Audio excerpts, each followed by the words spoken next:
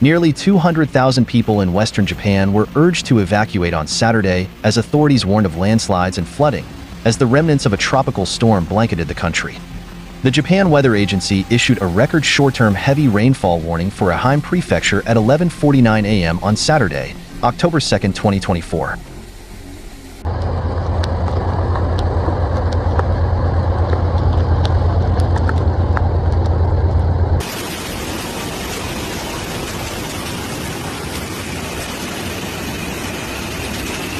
By 11:30 a.m., hundreds of millimeters of rain had fallen near Matsuyama City.